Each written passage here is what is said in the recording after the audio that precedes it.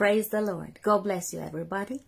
I would like to share a short message with you today. I was reading in my Bible the report of the children of Israel getting to the promised land. You know, they journeyed through the wilderness and they approached the promised land.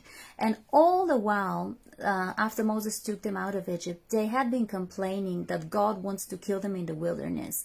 They didn't really trust God. And now, when they reached to the promised land, they sent out 12 spies to spy the land.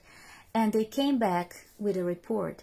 And the report was that the land was good, but that the people of that land were giants. And so 2 of the spies trusted God, and 10 were unbelieving. And they gave an evil report. They said that even though the land is good, they will not be able to take it. And it struck me when I read this, sometimes many of us are tempted also when God is taking us somewhere on a journey, when God is leading us somewhere to a place where He wants us to be in our lives, we tend to complain. May God help us not to be like those Israelites, but to trust God. Hallelujah. To trust God through it all, knowing that God is good and He has a good plan for our lives, and just trusting Him that He will work it out even when we don't see how.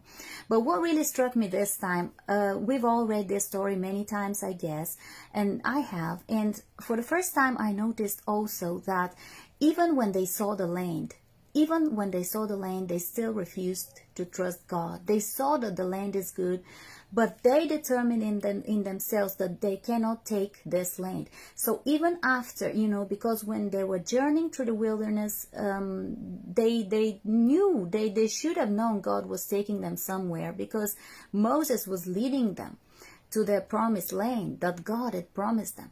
But even when they saw the land with their eyes, even then, they saw the land. They were there. They were standing right at the border of it, ready to take it, to go in and to take it. They saw that land and they still refused. They said, it's a good land, but we cannot take it. So even at that point when they saw the land. So I wonder how many of us, may God forbid that it may never be us in that position where we will see the land, the thing, that vision, that purpose, the thing that God is calling us for, and we will say, well, it's wonderful, but it's too big for me. God forbid that we should be that way, but that we may trust the Lord.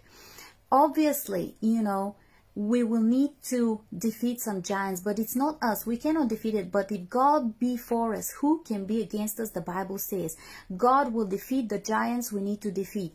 And moreover, everything that God has called us to do is impossible. If God has really called you to do something, if God has really given you a God-given vision for your life, it is impossible to do it on your own. Why? Exactly so that we may trust Him. He wants to do it in us and through us and in our lives and through our lives. It's not us doing it by our own strength. Yes, on our own we cannot fight those giants. David on his own could never defeat Goliath, but he defeated him by trusting God. We cannot fight the giants on our own, but God wants to use us to defeat those giants. He wants to defeat those giants. And so everything God has called you to do is impossible. The vision God has given you is impossible. It is impossible with man. But what is impossible with man is possible with God. So trust Him. It is not impossible with God. It is not impossible with God. He has called you, He has given you that vision, and He will do it. What we have to do is trust Him, trust Him, trust Him, trust and obey. God is a good God, and He's leading you to a good land. He will do it in our lives. Our part is to believe Him, trust Him, and to obey Him, to follow Him step by step. God bless you all. I hope this message encourages you, and I pray that God will strengthen you, will open your eyes to see that vision that He is giving you, and will help you by His word and by His Spirit to follow Him into your promised land.